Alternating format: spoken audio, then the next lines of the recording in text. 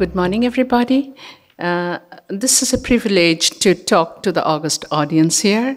And what I'm going to share with you is the kind of opportunities which India is using within the paradigm of sustainable development and climate change issues, and what are the remaining challenges they really need to address.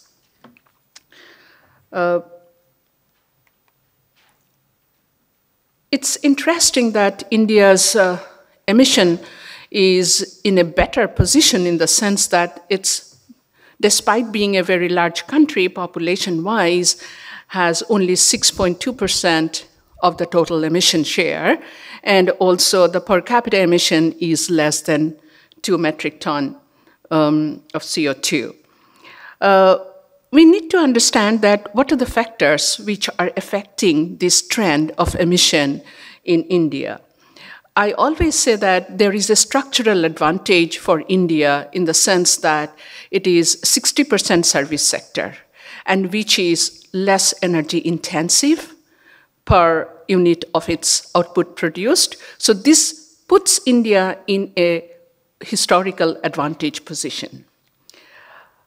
If you look into the emission trend over the years from 1990, I love this diagram to show because this shows that if we look into this, then activity growth in India is rising at a very faster rate, and which is understandable for the population growth rate and its growth trajectory.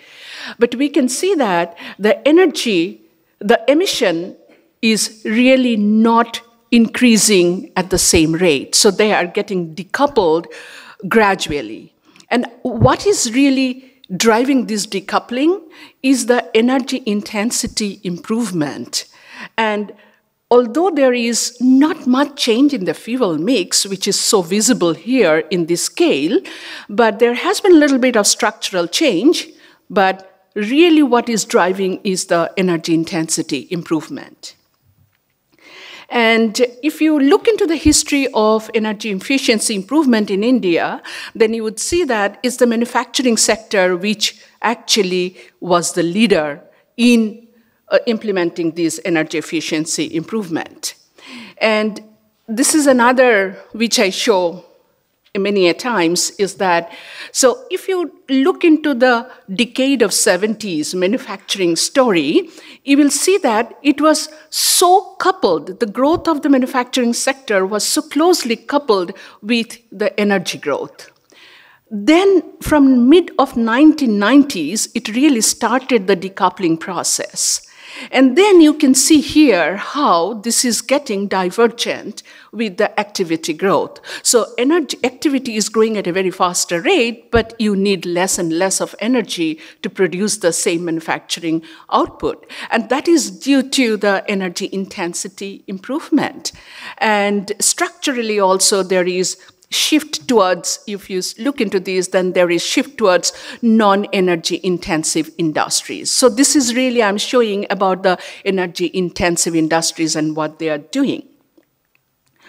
So this transformational change has really happened due to several reasons. One is the process technologies in the energy-intensive industries have undergone a huge change. If you look into the cement industry, you can see that how the process technology has really changed completely to the dry processing. And then for steel industry, I'm not showing for all, but for all the energy-intensive industries, the process technology has undergone a huge transformation. And in that way, it has actually, could catch up with the best available technology, which is the horizontal line for each of the industries in terms of the specific energy consumption. And you can see that how over time this is really catching up with the best available technology in different sectors. Paper is a different story because this sector is very much dominated by the small paper units. So this catching up will take longer time. But this has not happened just on its own. So there was investment by the manufacturing sector, which they have made. The private, many of them were private manufacturing sector who have really invested. And if you look into these, then you can see that if we look into the levelized cost of carbon, and then if we want to know that how much they have investment so far for reduction in this carbon emission, how much has been spent, then they have spent from different ranges from less than 20 US dollar per ton of carbon to 100 US dollar per ton of carbon as well. So it's very interesting to see that the cement industry, which is really leading in catching up with the global technology, has actually invested the most, and they have invested in the higher cost category also. So this is so much related to the investment made in different sectors on the different methods of energy efficiency improvement and how they have really reached the best available technology.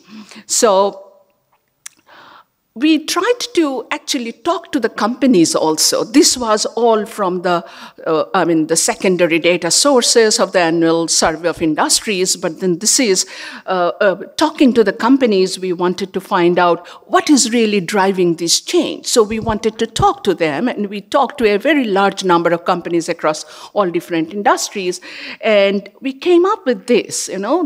They all felt that to keep themselves competitive in the market, they have adopted these measures. It's the influence of policy, because Energy Conservation Act was for a very long time in India in different forms, and then price consideration of energy price has been rising very fast, and then the consumer preference were also changing, and the exportability.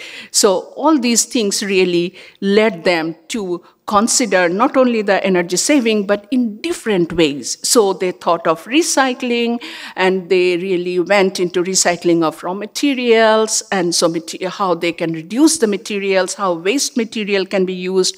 So several steps actually have been taken by these industries. And so we can see that it's just not only the energy conservation measure, but the penetration of the renewable energy technology with their power generation, because many of the industries have their captive power generation also.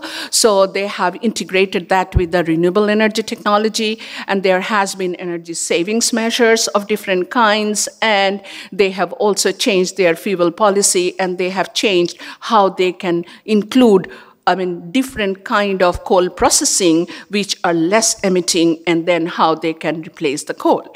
So all these success stories are good, but then we wanted to know that how we can go beyond that. So is there any potential to go beyond that? So what we did was we tried to take this India-specific data, very detailed data at the 4-digit, 5-digit level industry, and then one of my PhD students worked with a GChem modeling group in PNNL, and then we tried to see that what does it mean. So what we do usually is we usually do the producer behavior modeling, econometric models, and we try to see that how different fuel inputs are responding to the price and the technology change. So we look into the technological progress parameter, that means the autonomous energy efficiency parameter estimate, and then the elasticity estimates, and then we try to work with the GChem model. Before I go to the GChem model, what I wanted to say here is that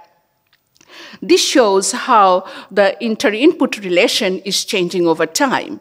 So I would say in 1999, when I published our work in Energy Journal, then we could say that actually any carbon price or carbon tax will be reducing the productivity of the Indian industries, because they are so much dependent on the energy complementarity with other inputs. But now we are finding that they are getting in the substitute mode. That means technology is changing in such a way so that now if you have carbon price, then actually they will be substituting away from the carbon intensive fuels, because they are ready for that through through their technological improvement and their behavioral responses as well.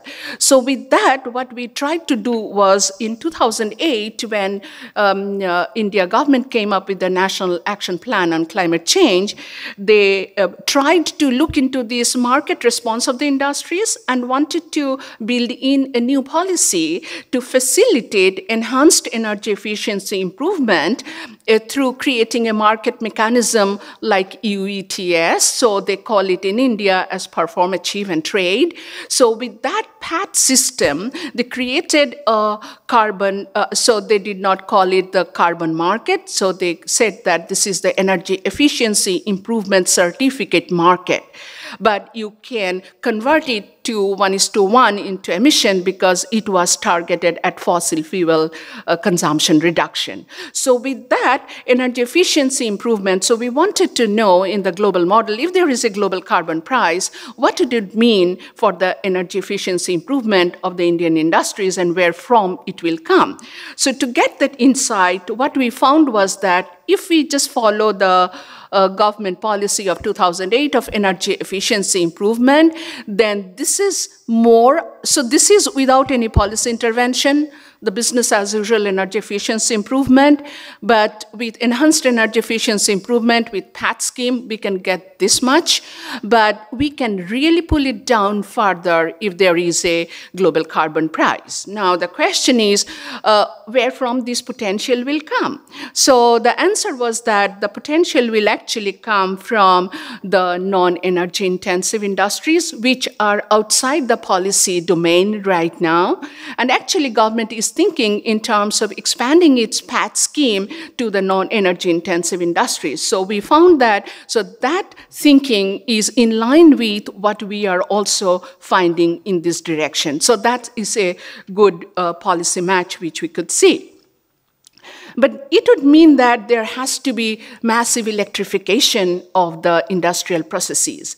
And in that also, what we found was that all those things can be achieved, the enhanced efficiency and the global carbon price scenarios with the fuel mix change in the electricity sector. So now this is coal dominated, but it has to be all, zero carbon in that sense, because this fossil fuel sector is also with CCS, and this is nuclear share, and this is renewable, this is the model results. But if you look into, so what we did after that was we took a deeper dive into the power sector itself and wanted to see what is happening within the power sector. So what we could see is that, yes, power sector installed capacity is going up, the demand is going up, which are just to give a picture of the sector. But if you look into the by 2017 fuel mix, then you can see that what is happening is the dramatic increase in the renewable sector. So the model results showed that that model was set up in such a way so the nuclear share was coming up more. But then we can see that practically it's the renewable energy which is increasing its share dramatically. And that's how this is really trying to reduce the coal share. And if you look into the capacity expansion, which is happening over past 2-3 years and what is planned over next 5 years, then you can see that how different sectors are going to add up to their installed capacity. And although we can see that still coal is not out of the table for the policymaker, but we have to think what can be done, but I'm just trying to show that what is there. So this is quite a bit of challenge which needs to be looked into definitely. And so I'm just not going with this, so what we have. So this is something which is promised in the, so if we build the NDC, the National Determined Contribution, which was promised by Indian government in Paris. So if we follow the NDC scenario and we try to see what will be the installed capacity and generation by 2050, then we can see that still thermal generation will be 40%. So this is something which we really need to be taking care of. And then this is only the NDC scenario, right? So this is the renewables will be, the installed capacity will be 47%, but then we can see that the renewable generation will be, contribution will be much less, or we all know the reason, right? So this is something which we really need to keep in mind, that NDC scenario is really not making zero carbon power sector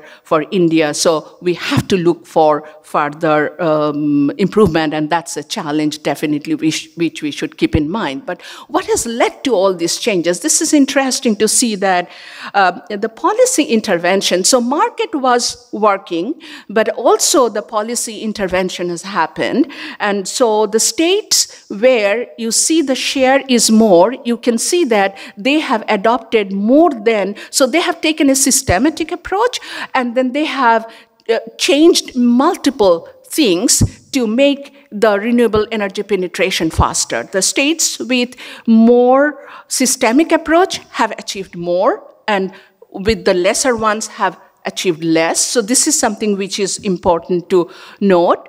And this is something which is also important to note, that not everything is success story.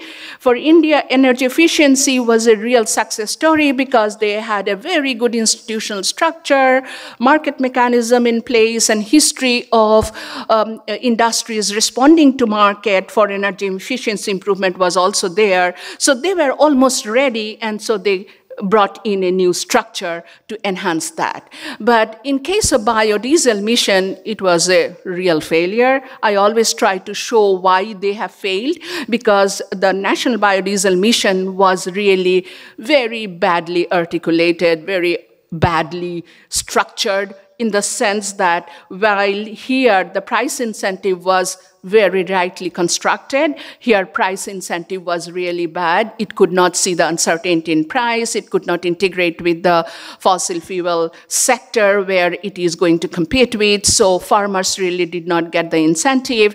So what happened was that the 20% share which was envisaged was only less than 2%. So this has really not taken off.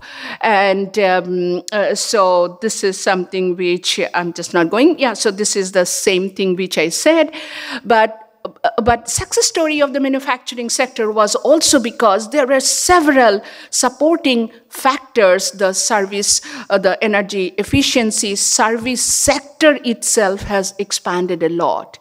And there has been different kind of incentive scheme, just not the price, just not the PAT scheme and the market in energy certificate trading, but then there were award scheme. So if you are best performer, so you are publicly awarded, and so all these things really led to the good performances in the manufacturing sector. So there is a lot to learn from what has happened, and this learning is actually getting integrated into the new efficiency-led policies for the residential sector also. So that is also a very successful story, but which I'm not going to tell you now, and thank you very much. Are there any follow-up questions for Joyashree? Yes, in the front here. Mikko Pyhälä from Finland. As you probably know, Finland was the first country to introduce carbon pricing in the world, 89. But we have not been very good in keeping it up. And the European Union was very good in promoting a global carbon tax for the Kyoto Protocol. But now the European Union does not want to talk even about global carbon tax, because taxing is an issue of national sovereignty. How can we get the world to accept global carbon tax, which is seen as an absolute necessity by many scientists? Perhaps you are among them, and James Hansen, who is one of the leading climate scientists, is also of the same view. Thank you. To start with, this is my thinking, right? So it need not be a global carbon tax at the beginning, but what these studies are showing now is that in all the countries, the huge change in the technology penetration over past 20 years that has happened has made them ready to take an energy price hike. So let me see it that way, right? So from that point of view, each country can have their own system initially, Like if I talk about the perform, achieve, and trade, if you talk of the EU ETS, right? So within the EU, perform, achieve, and trade is within India. China also has similar systems. So many countries have similar system. So I would see that, so for next 5 or 6 years, maybe it will go this way. So every country will be prepared for that. And then gradually you come up with a global carbon price. Because unless you have a global carbon price, you cannot manage the global common bad or good, right? So from that point of view, you do need. But I would say that nationally we can continue, but encourage national actions in that direction now. So there is a preparedness, like CDM, right? So CDM was not meant for staying a longer life, but then that really prepared the different parties to see how they can respond to a new market mechanism, and where there is a carbon trading kind of thing really happens. I would say in India, that really changed the behavioral pattern, and that created an enthusiasm for the good performer. And so they have led the whole process. So this perform, achieve, and trade is also led by them. So I think we need to be really looking into the process and trying to see how the new system can evolve.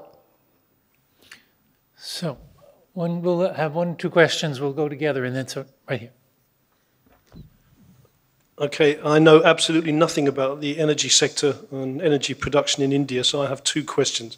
One, your NDC indicates that you are going to be concentrating on nuclear power. Can you say anything about the reprocessing of waste? How is that going to be handled in the future? And secondly, is there any work going on in India on carbon capture and storage? To start from the last, okay, sorry. We'll take a few questions. Yeah. James? It was a really interesting story. I was made very optimistic by your initial slides, which showed how much is already being done without a carbon tax to shift to reducing energy intensity. And it seemed to me then that you were essentially saying that this isn't going to be enough and that you need a carbon tax on top of that. And I was wondering if you could talk a little bit about what the pushback might be from manufacturing that is already doing so much that now has to then face an additional cost of carbon. And then what does it mean for energy tariffs and the many poor people who are still in India, who presumably the demand for electricity is going up, the energy is going up more broadly. You know, what is the political economy around this policy, and who's likely to lose the most from this policy? Thank you. We have room for 1 more question. My question sort of links to James's in terms of the energy efficiency change that has been seen in India.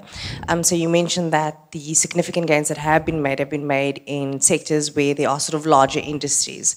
So my question is more around in those sectors where most of the industries are smaller and maybe it's less easier for them to sort of switch their technologies, what support measures can we put in place to sort of help these industries move towards becoming more energy efficient? Thanks.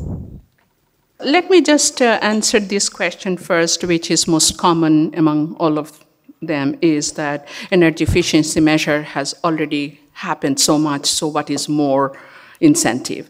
So number 1, I would say that when the enhanced energy efficiency improvement program was introduced by Government of India, on top of what was happening anyway with the industries, was the articulation that it's going to support those industries who are performing better. So how you negotiate with the industry association, the big industries. So there was large a number of or rounds of discussions. So they were brought in. So government did not do it. So Bureau of Energy Efficiency was the institution who was driving this. And they were talking to the industries quite a bit. And they wanted the leaders who were doing better to come up and say that, yes, they are going to do. So initially the target was negotiated with them. So in a sense, I would say that it was kind of incentive for them at the beginning for the good performer. And so that really created a trading mechanism within the industries. So other low performer ones then tried to save on their cost. And so and simultaneously there was energy efficiency service companies, ESCOs, grew up in a very large number, because that was also an initiative associated with the PAD scheme. So I think both of these together, so articulation with the industry, coming up with the ESCOs, and the price determination on the energy certificates really created the whole business ambience for this to happen. Now, why they will take the higher burden again? So, at least talking to the companies, we found that they really look for more advanced technology. They are always in lookout for more advanced technology. And these large industries are competing in the export market. So they want to be ahead of others. So that is a major incentive which they are thinking. So it is not about them taking this, but then whatever is happening, they're trying to get adjusted because they have historically done that. And that is putting them in an advantageous position and which they want to take it further. So industry associations are playing a very important role in India for this, for making meetings, for taking them to see what the new technologies are. So making all these things are really doing a great job.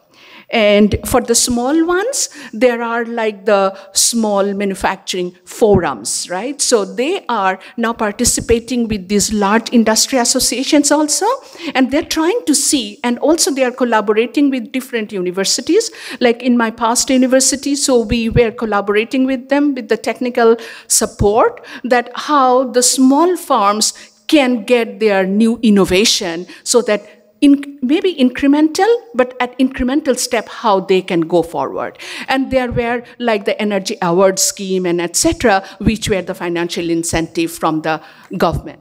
So this is about the small, but they are still lagging behind. And but for the new ones, they are also thinking in terms of perform, achieve, and trade, expanding it. So based on the success story, right? And this perform, achieve, and trade is now almost there for 6-7 years. So it has shown. Okay, so just two things. So for the nuclear, now the real expansion is in the renewable sector. So nuclear is also in agenda, but they are thinking in terms of, so there is huge research effort going on so that how you can get the thorium-based generation with less waste and less waste handling problem. So these are new technologies which are under trial. So when I talk to the Department of Atomic Energy, I get this view. But it's more on the renewable sector the NDC is inclined. And for CCS, I would say that very little. Very little. There is discussion, but very little progress. And for poor, when energy price is going up, what is happening for the poor? So basically what we need to see is that poor needs to have some kind of separate price. So that will, what it happens is that if we just look into the basic microeconomics, then it is the market opportunity will be reducing for them. So you can increase the market opportunity either by the vouchers, cash transfer, or different kind of thing, or you have the price subsidized. So right now the government is going through the cash transfer kind of thing so that you give market access through income generation. So more targeted programs, because subsidy sometimes just doesn't go to the targeted groups. So this is a revision which is happening. So I think that that is tried out in different ways. And but I think, I mean, India is now more or less with the flow that, yes, energy price will be rising, coal price has gone up so much. If I show the graph, you will not see the end. So it is happening.